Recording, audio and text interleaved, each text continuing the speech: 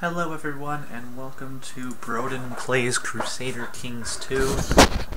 This is a Let's Play with the Reapers Do DLC, as well as, well, let's just take a look here with the content here. So we have all of this DLC going. So we have the Way of Life, the Swords, the Reapers Do, the Old Gods, Sons of Abraham. We do have the Ruler Designer. We're not going to make a ruler because that disallows achievements. We also have a Legacy of Rome, Horse Lords, Charlemagne, and a couple of unit packs in there. That's not going to change things very much, however. So let's start a single player game. Let me get rid of the Steam overlay here. We're actually going to start in, let's see, the early Middle Ages, I believe.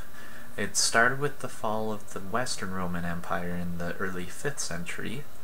And the earlier part of the era saw the great Germanic and Slavic migrations across Europe, with peoples such as the Goths and Lombards settling in southern Europe. So this would be an interesting one to play. Let's see. I think I'm more comfortable with the Viking Age, however, because I enjoy playing as, let's see, Jorvik, which is the Petty King of Jorvik. It has King Halfdan Whiteshirt, which is perfect for me. So let's go ahead and start that one. Let's play. And if you see, the Iron mode is enabled, which means that achievements are enabled as well, which is fantastic. As you can see, there are a lot of different aspects that you can go ahead and turn on and off. I'm going to allow everything to be standard. Start the game. Iron Man Jorvik. Iron Man, let's play. Alright, that's how we're going to start this one. This game is tough. It has a very high learning curve. It is a game that relies on historical data. And it uses that historical data to set up different sessions of what happened during those historical times, and you then actually get to act as those historical individuals and make an empire, pretty much. So this actually will give you a little bit of a synopsis here. It says, "Welcome to Crusader Kings 2. In Crusader Kings 2, you play as a succession of medieval rulers from a single dynasty. There is no set goal, but the world is filled with ambitious rivals. Secure more land to increase your power and protect your family. You cannot hold infinite amounts of land yourself." These are a couple of things that we'll get into. I'm going to be doing a little bit of a tutorial series as well as a Let's Play series on this game. To be honest with you, I don't know all of the ins and outs of the game. There are a vast number of different things that happen, and it's very hard to pinpoint exactly what does everything. There's a lot of numbers involved and stuff like that. So let's go ahead and just start the game here. I'm playing a Norse Germanic king. The reason why I like to play as Jorvik is because he starts with an event of armies here, and this is 14,000 units of an army, which in this day and age right now is a lot. So we will actually change this to the realms map, and or maybe the diplomatic anyway, or dynasties maybe. No, we'll do realms. So these are the different realms here. If you zoom out, it'll show you Wessex, Mercia, Jorvik, Scotland here. So a couple of the things that are very nice about this game is that you start off playing as a ruler, but your object of the game isn't to keep that particular ruler alive, rather keep your dynasty alive. This is our dynasty tree right now. So we're Halfdan, King Halfdan Whiteshirt. We have 3 sons, it looks like. We have Ragnar, Gudfrid, and Sigfrid. And one thing that's nice about this game is, so a lot of the things are very historically accurate. For instance, if we go to King Halfdan, there's a Wikipedia link.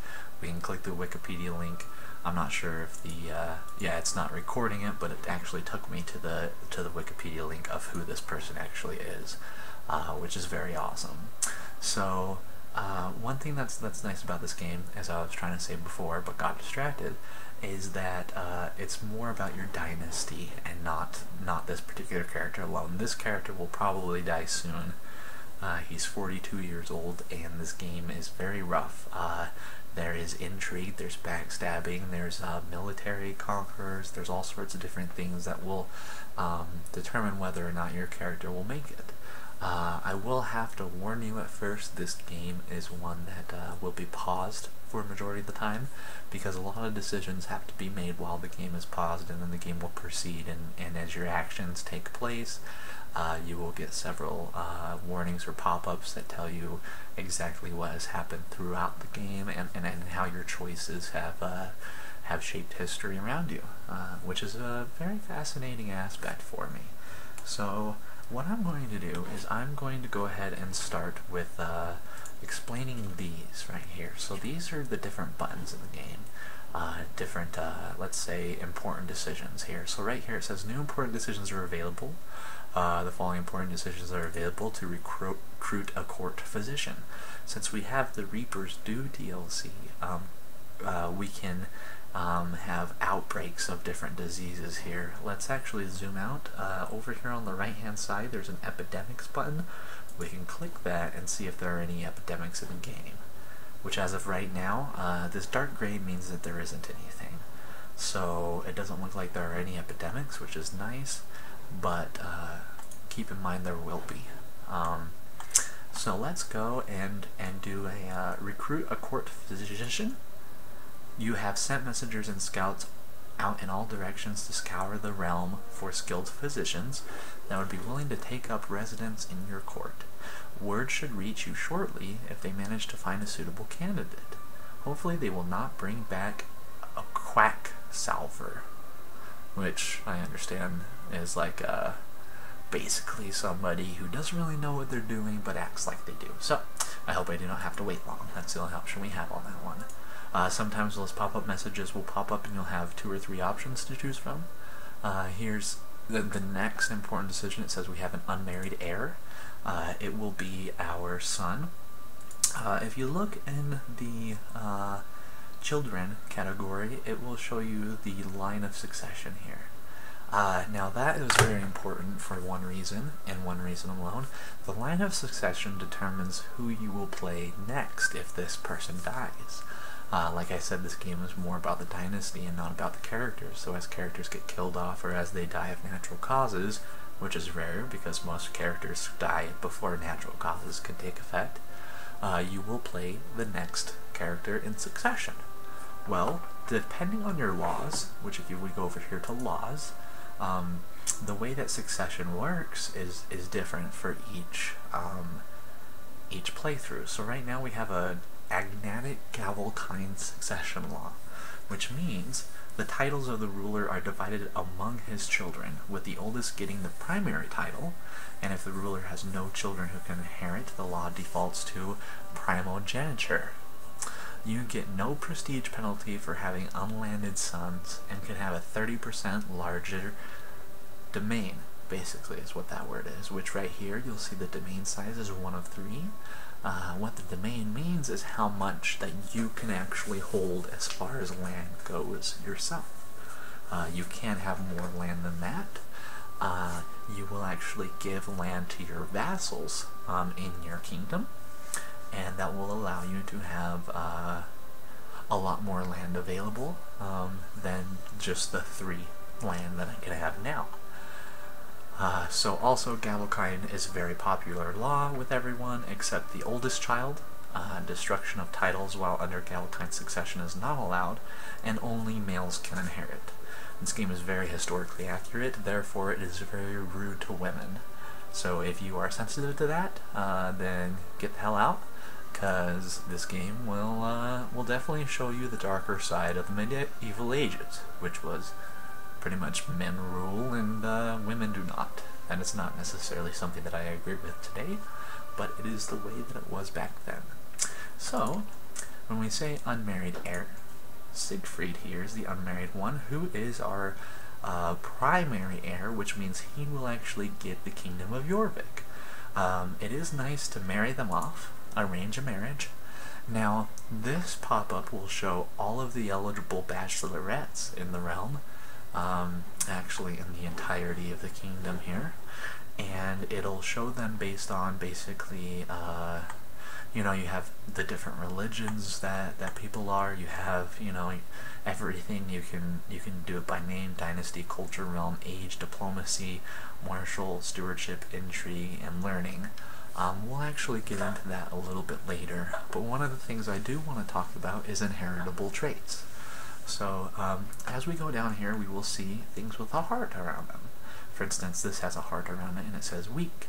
That is an inheritable trait, which means that if Frisia and Siegfried here have a kid, there is a chance that this will be inherited to make the child weak. So if you are going for inheritable things with the heart around them, you will want to make them so they're good. Like this one's a stutter, which gives them less diplomacy, which isn't good. Doesn't look like there are any positive traits right now that are inheritable. So the next thing that you can do is sort by rank. What the rank is if you see this border right here, it shows how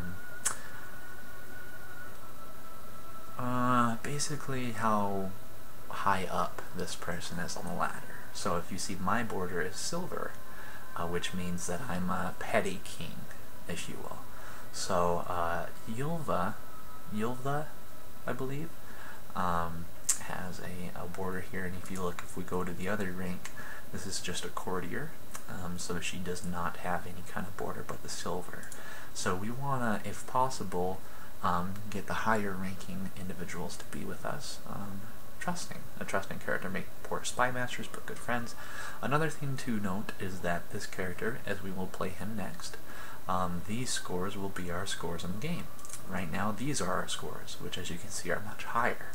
Another thing to note is that if we are married, the diplomacy of the state will actually, our wives' scores will be added to that as well.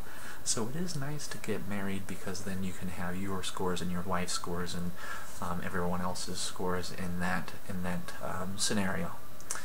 Now, I will probably cut down on explanation for now.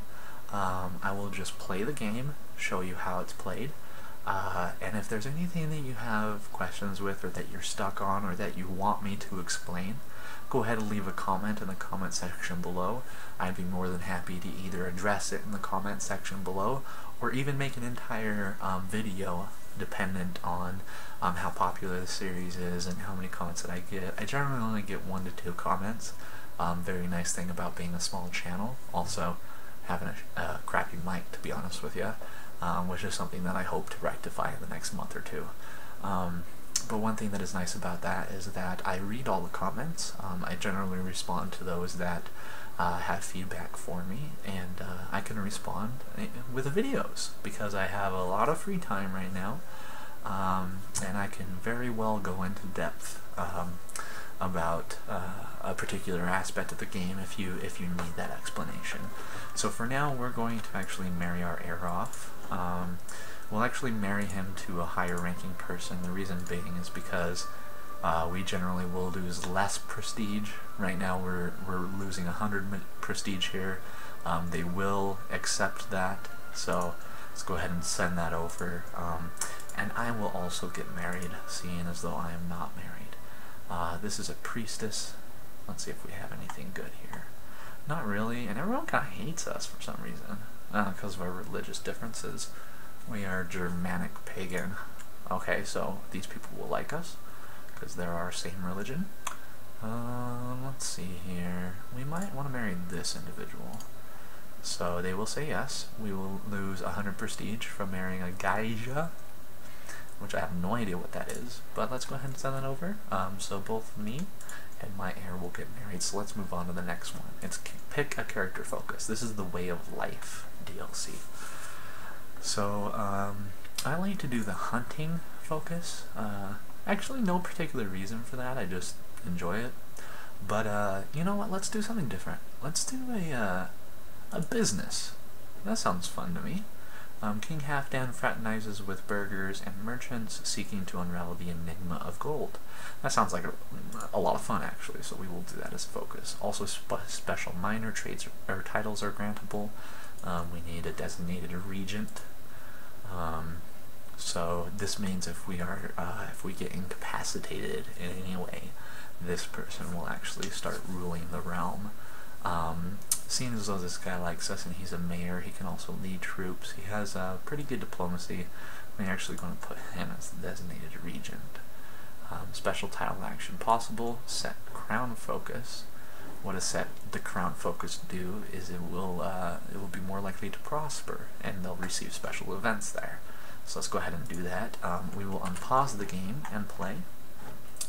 One thing that's nice about playing with the Nords is that, as you can see here, we might be at war. Yes, we are at war with King Aela of Northumbria. So, we are getting married. We can collect a royal aid duty to pay for the ceremonies. We can say yes or no. People respect wealth. We will say that.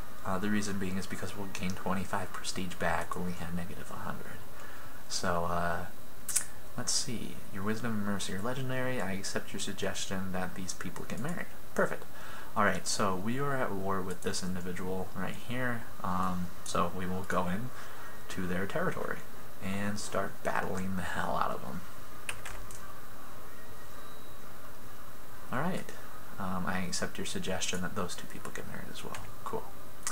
So, your spy master reports that a heretical sorcerer has been caught and jailed in the city of Skartaborg. This sorcerer has apparently healed various elements, afflicting the other prisoners.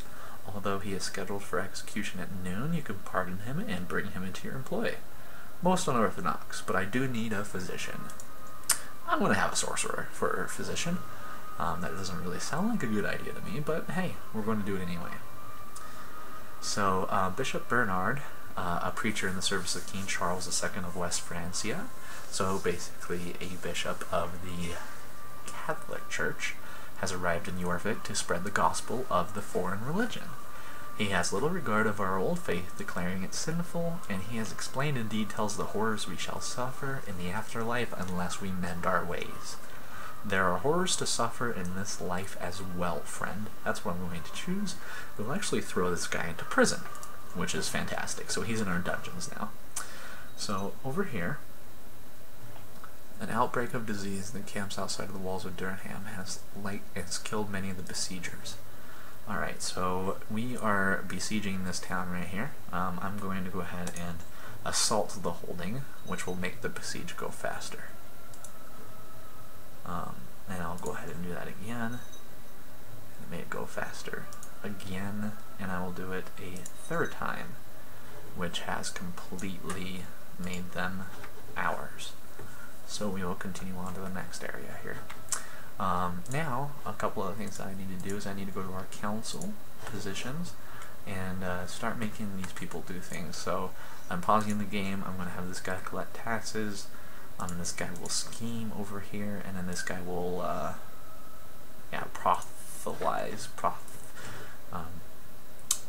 proselytize, I suppose. Yes, I don't use that word very often, so I don't really know how to pronounce it, but that is okay. Alright, so we are just sieging this territory here. Again, if you have any questions about what's going on in the game, go ahead and leave a comment and I'll help you out. So the soldiers in red are those that will attack us. So if we go into their territory, we will fight them with these guys.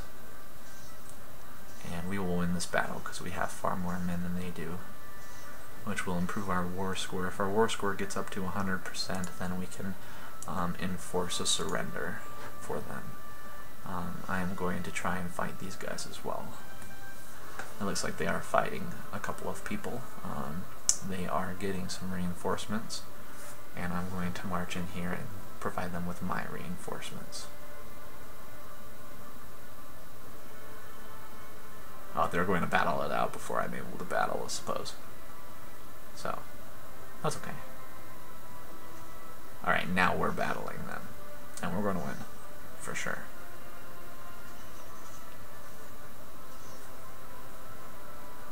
Alright, so we do have a victory there.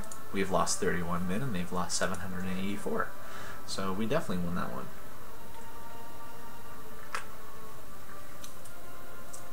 Alright. And we are besieging this town here. This red bar means how much morale that they have. If they go all the way down in morale, we automatically win the besiege. Generally, I like to assault. That will make us lose more men, but the besiege happens a lot quicker, which sometimes is important in war because, as you see, they're trying to besiege their territories back over here. Actually, you know what? I'm going to stop besieging and go over there to try and fight them. We have far more men than they do, so we should be able to win this battle. We don't have very much prestige, actually. We have -50. It's from the marriages, but that's okay. So let's battle these people. This is the main view of the game. If you're expecting high integrity graphics or anything of that nature, as you can see, the sprites look pretty nice. But aside from that, okay, so the cook has prepared a fine meal, but the priest preached about temperance. I tried to eat modestly, but the food is too good. There's a 45% chance that we get gluttonous, which will give us -2 stewardship. The church doesn't like it and not very much attraction. Or I satisfy my hunger with bread and water, which we might get temperance, which will actually help our character out as far as diplomacy goes, so we're going to click that one.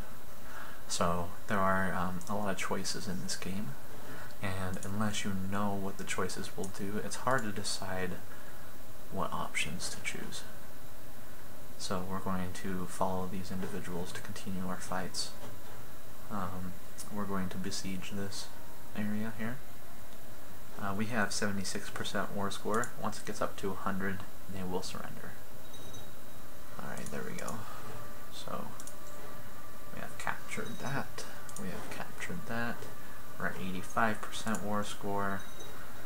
And that brings us up to 95%. I think if we come and battle these guys, and we win that battle, that will actually provide us with enough war score to win the entirety of the war and enforce our demands and make them surrender. So, we will do that. And they are currently besieging our main town, and we can't have that because we do not allow infidels to besiege us. One thing that's nice is we are playing as Norse. And the Nordic people, they have quite a high opinion of their religion, which is basically rape and pillage everything and convert people to our faith. For Odin, of course. So, this mayor was captured in battle and is now my prisoner. Perfect. Alright, so we'll go ahead and offer peace, and we will enforce our demands. There we go. So, the Sons of Lobrook invasion of Northern Land has ended, and we have won. Perfect. So this is now Jorvik. See how big it is now? Quite awesome in that sense. So, here we are. We have now a lot of titles. So they have formed a defensive pact opposing us. The reason why this is happening is because we are threatening. We have a 9.7% threat, which means we have a lot of land when we didn't before. So a lot of people will try and take up arms against us if we continue to go to war. So here is where our domain size and giving land to our vassals will benefit us. So we have wrong types of holdings. So what that means is that as a petty king, we're not actually supposed to hold temples or cities because we're supposed to hold castles and provinces. So what we need to do is we need to go over here, we need to look at our heirs. We have this guy who we actually can't give any land to. Kind of odd, but let's go to our vassals here. So this gentleman right here has an heir. What I like to do is I like to give people landed titles that have no sons. so that they can't actually, when I give them the land titles, their heirs, their sons and daughters, will not actually want the titles themselves. It just makes it easier once we die. So we will just give him all the cities, honestly. And then let's go back to our vassals. We have a count, we have a mayor, we have a bishop. We will actually give the bishop all of the temples.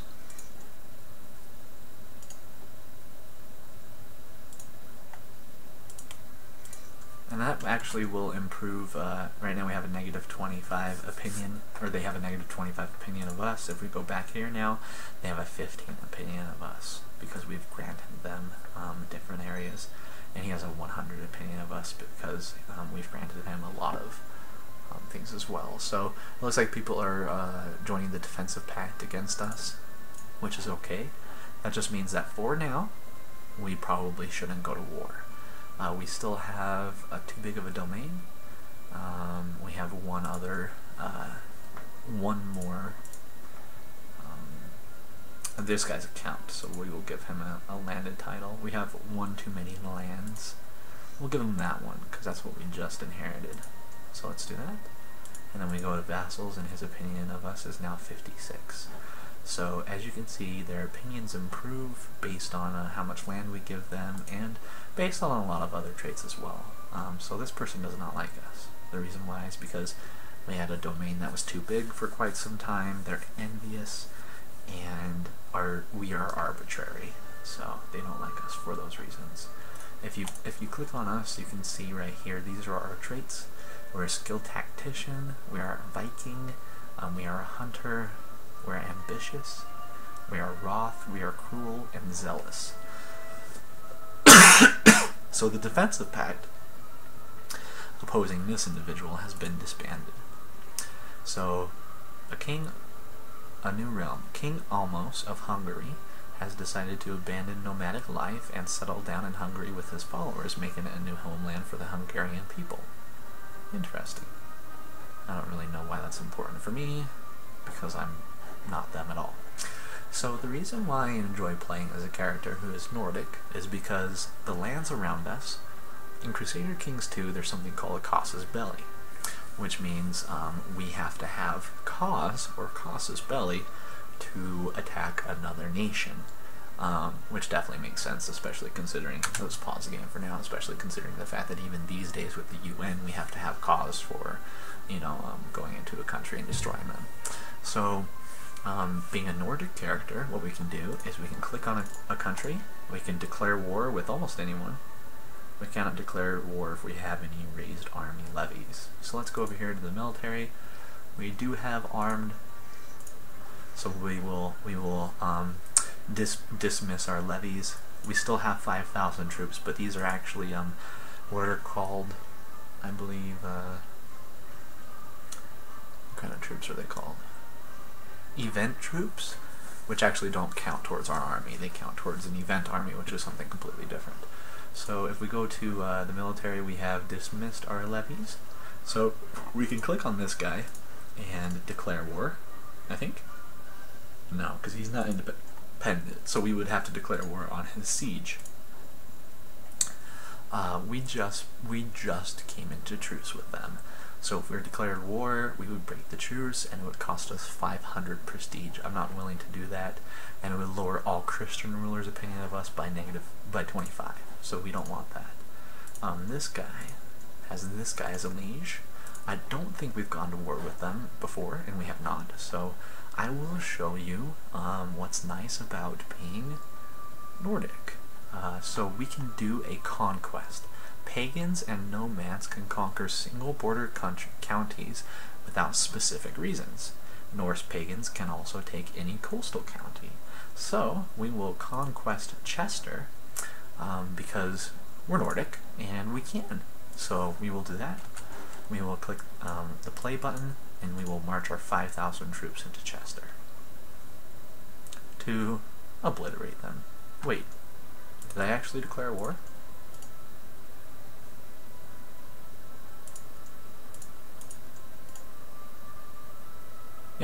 Yeah, we're at war. Interesting. Generally when you declare war, there we go. I was going to say, generally when you declare a war, they send their troops out. So we will actually raise our vassal levies, which gives us another 400 men. We will move them over here as well. This red bar right here is the morale of the army. As you can see, we have a full morale with this army, but no morale with this army. Once two armies are combined, we can merge the selected units, which turns them into one big army, which is actually very, very good to do if your armies, one of them has really low morale, one has high morale, because it will even out the morale of the two. So we will actually make our way to this place to destroy this army. And the reason being is because I believe it is their main fighting force. So if we totally obliterate them, then we get a lot of war score, and they don't have a lot of armies left. So let's go ahead and do that. Alright, victory. We've lost 200 men, they've lost 1,000. So we definitely won that one. Here there's 500 men, we will go ahead and siege this town. We have a 35% war score at this point. 41%. And 45%. So we'll go back to Chester, which is the town that we're actually, or sorry, the country, I believe, the province, whatever you want to call it, that we're trying to conquer. We have some truces expiring, which is completely fine with me. When the game starts, you will have truces, and you will have certain things that had happened and transpired before you actually got a hold of your character, because it's historically accurate. So let's kill the defenders here. There we go. Now that we've done that, we have a 73% war score. Again, we have to have that up to 100 to actually win the war. Although 69% is like the perfect percent. I wish we can win the war with a 69% war score. It would make more sense for me, but whatever. After this war, oh cool, we've captured somebody and they're now our prisoner. Perfect. After this war, we'll probably end this episode. And one thing that I would like to show you in a future episode is what we do with, if we go to our intrigue, what we're going to do with all these delicious prisoners that we have captured in our wars and our conquests of different countries. There is something really nice to do when you are a pagan. I will just leave it at that for now. There we go. We have taken control. We have 100% war score, so click the portrait, offer peace, enforce demands. Which means that we will gain the county of Chester. I guess it's called county, huh? And then we will gain the bishopric, and we will gain a city. We'll also win a 100 prestige from the war contribution, and get 50 piety from war contribution, which is because we are a pagan. We get something called piety, which is actually very important to have for a religious war. So let's go ahead and click yes. And then we have usurped the title of the city of Macclesfield, and then the temple, and also the county of Chester from that guy. King Halfdan of Yorvik has won the war. Perfect. We'll bring this guy back over to Yorvik. Again, we have 7 out of 4 domain size. So, and we have the wrong holding, so we need to go back to our vassals and give some more vassals some more land. This guy likes us 54. Let's see if we can get him to 100. We will give him a temple. We will give him a city. One title can be created, which is the Duchy of Lancaster. Let's create that, actually. So, creating this title will give you 200 prestige and cost you 159 gold. Let's do it. Boom. We now have a duchy. We have created the title Jarldom of Lancaster. So we now have a Jarldom, which is a lot of different counties together. What that does is it adds the Jarldom as a title here. So we have counties, we have Jarldoms, and now we have a petty kingdom as well. So what I want to do is I want to go ahead and grant this guy a county of Chester, and then there we go. We have all of our different counties accounted for with our different vassals. I will actually lower the speed here. You can increase and lower the speed with the plus and minus on the numpad. One thing that I like to do whenever I go to war and then end the war is get our troops back into our main county, and then go over to military and dismiss them. What that does is it allows them to increase the number of armies they can have, so they can have 565 right now, it's only 291. The reason why I raised my vassal levies and not mine is because when we raise them, we don't have to cost any gold. If I raised mine, then it would cost us gold each month. Right now we are making 4.3 gold a month, so if we raise them, I'll just show you real quick, it would cost us 7.39 gold a month, so we'd be losing some gold a month. That's actually where we will end it. The Vargarian Guard. Varagian Guard, sorry. The King of Greeks is distraught over the poor mettle of his countrymen, so knowing well our skill in battle, he has decided to form a bodyguard consisting solely of Norse warriors. Those who serve him in the great city of Meglargard are generously rewarded, and even now many of our young men eager for riches and adventure have departed for Greece to pick up his banner. I will say, may they find the excitement they yearn, and that guard is now formed. We will go ahead and save the game, since in an Iron Man mode we can only save in one slot, and once we quit the game it will save automatically. Thank you guys so much for joining me today. I hope you guys have a wonderful day, and I will see you next time.